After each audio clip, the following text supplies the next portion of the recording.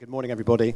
Actually, first I'm going to make an apology to this lady and anybody else who's reliant on her interpreting my babble. I do tend to talk really, really quickly, and I'll try my best to go a little bit more slowly. But if I'm going too fast, then feel free to find me later on, and I'll have another go at explaining what I'm about to fire at you. But hey, maybe you're a super fast signer. Okay, so when the guys first got in touch with me about today's event and sent me an email and said, okay, Dan, so we're doing this conference and it's going to be around zombies and what zombies can teach the arts was how our conversation started.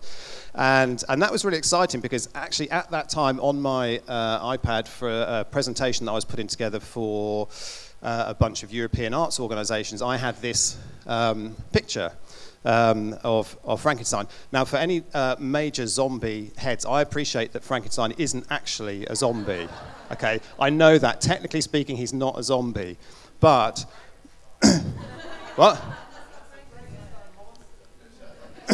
Yeah, whatever. You know what I'm talking about. But he is, I think, Frankenstein's monster is, however, I think, a fully paid up member of Team Undead. So I hope you're going to allow me just to sort of stretch things a little and squeeze him in here because there's a reason why I want him to be part of things. So Frankenstein's monster, a body made up of stolen and borrowed bits and pieces from other dead bodies, crudely stitched together and shocked into life with energy from some outside creator. That's about as good a description of the arts establishment in the 21st century as I think you'll find. Okay? And that's why I use him.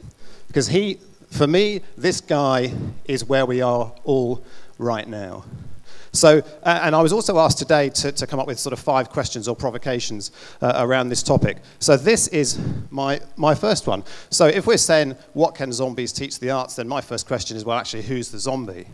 Because if zombies have any kind of self-awareness, then I would suggest the first thing they can maybe teach us is to be a bit reflective and recognize that actually it's kind of us guys. Sorry, it's a little bit dark, but this is Shakespeare, so we're moving from one dead guy onto another dead guy. And he, I think, is a great illustration as well, because Shakespeare, who was kicking around the sort of plague-infested streets of London 500 years ago, is not the Shakespeare that we all talk about now. They're not the same thing. Okay, the Shakespeare who was kicking around, and I know that you guys will know this anyway, the Shakespeare who was kicking around then was making populist theatre, often in run-down theatres which they could dismantle and pick up and move elsewhere, for the masses, on the cheap, taking pops at the establishment whilst he did it. That's not who we introduce as Shakespeare these days. Shakespeare that we talk about since the 18th century when we decided we kind of liked him again, is the founder of modern English arts and literature. He's this great giant and genius. But of course, he's only a giant and genius because of the rules that we decided we want to put in place that he then represents. If you use another set of rules, he's just some guy. And he's all right. I'm not a big fan, I have to say. Some of the stuff he wrote was really, really nice. I think other bits, I can kind of take it or leave it. And there were lots of other guys writing around at the time who were as good and often, frequently, better. So, if Frankenstein's monster is kind of a zombie, then I'd say this guy's a phantom. Okay, he's this one that we sort of present to people, and he never actually existed. So, for the question, this is kind of a two-part question. Is Shakespeare really Shakespeare? Well, for my money, no, he's not. Is it, in fact, Taylor Swift? And I'm going to put to you today that actually, yes, it is Taylor Swift. In fact, they are one and the same person, separated only by an inconvenient 500 years. Because actually, they're doing and saying exactly the same thing, unless there's something that you're trying to protect in how you educate and control people, which, of course, is largely what the arts is all about. My third question, mainly because I just wanted to put this image up, so I just found this image and thought, let's find a question around that. And So what this makes me think of is that in the 21st century, now that we have technologies which allow us to make cultural products, art events, whatever we call them, with no training, you can decide today that you want to make something powerful, and you can make it.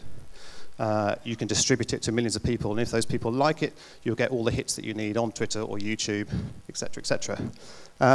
And it doesn't have to be something that you stand in front of in an institution for 20 minutes, whatever the respectable amount of time is you're meant to give aside to a Rothko or whatever it is that we're looking at. You can do it in 10 seconds. Do it for 30 seconds and YouTube will pay you. But it doesn't really matter how long it takes to make it, who makes it, and how long it takes to consume it. So then my question with that then is, well, how long is amazing? How long does it have to be? Where does it have to happen? What does it have to be in order to be important? Is that 5 minutes? I'm not talking fast enough. I'll have to get quicker. So if you can spare me 1 more minute, I'll fly through these last two. So in the 21st century, with an arts establishment rotting and decayed and made up of dead parts that we stole from other things, that we shock every now and again with funding to try and keep the damn thing going, when you don't need skills or training or anything that we recognize as being the kind of key ingredients to importance, to make things which are meaningful and beautiful, then art, as far as we knew it, as far as I'm concerned, is dead. Gone. No longer exists. So then my question to you is, where were you